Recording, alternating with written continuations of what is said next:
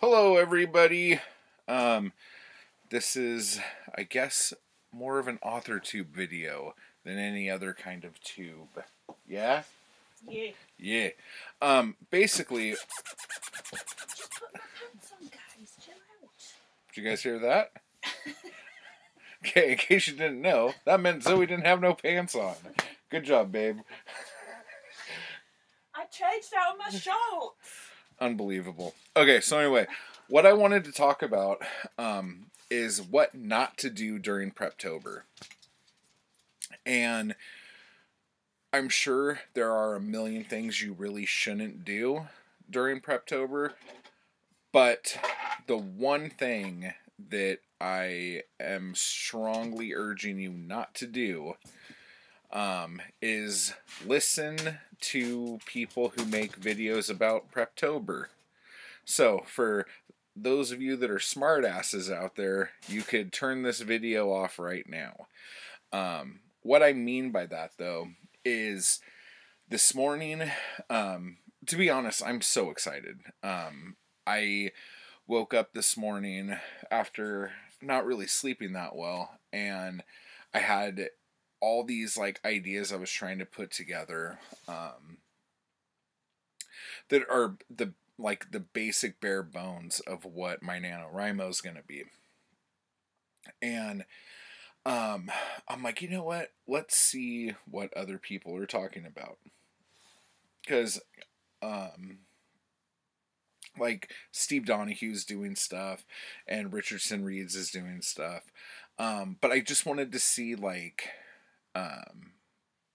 because I know there's a huge NaNoWriMo YouTube community, so I wanted to just kind of see what people were talking about and what plans they were making and stuff like that, just to try to get inspired, because I was bouncing off the walls with all these ideas and I wanted to like just do more planning, I guess. And I watched a few videos. Basically what I did was I searched Preptober 2019 and watched like the first like 3 or 4 videos. Then I got nervous about what I'm about to say, so then I searched it again, and 2 of those 4 videos I watched weren't in the top 4 anymore. So I don't know how YouTube allocates what videos are on the top of a search or not, but this is basically what I found. There were a lot of people giving a lot of advice that were opinions, but they were disguised as facts. Now, this bothers me to no end, and it's not just NaNoWriMo stuff that this bothers me about. Whenever someone takes an idea, a theory, an opinion, anything like that, and somehow takes it and balls it up to show it to you and then sell it to you as the definitive way of doing something, or this is the only way to do something, I get mad. It's not trustworthy. It's a very horrendous practice, and people who do those things to take advantage of people who are weak, people who are just like willing to do anything to get that one thing that they want, kind of thing. And when they hear a snake oil salesman say something like that, they jump at that stuff. Now, I do not want to turn Preptober into a witch hunt, and I don't want to start a bunch of crap with a bunch of people who spend probably a lot more time on Twitter than I do.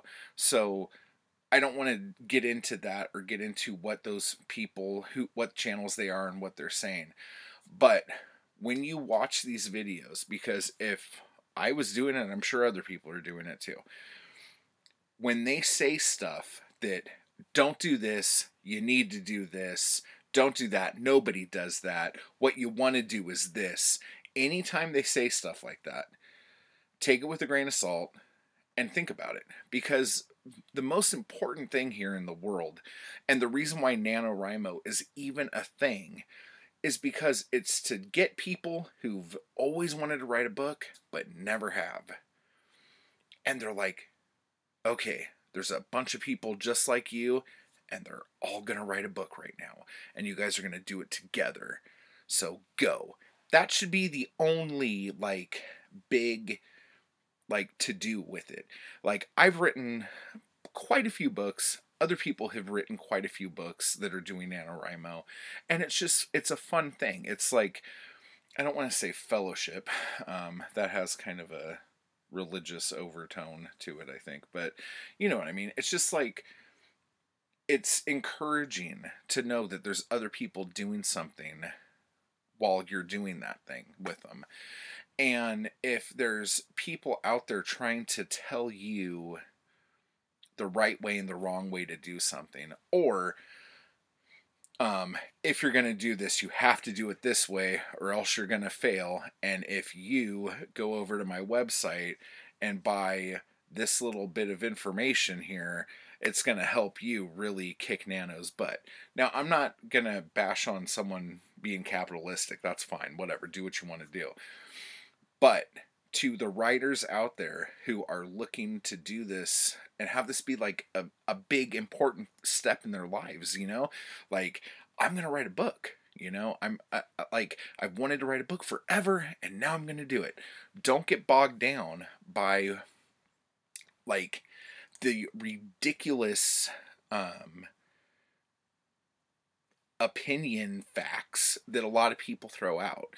If you're somebody who, I don't know, I'm trying to think of an example that I didn't hear. Okay, let's say you're somebody who, when you're reading books, you really dig love triangles. And you're like, man, love triangles are the shit. I love triangles.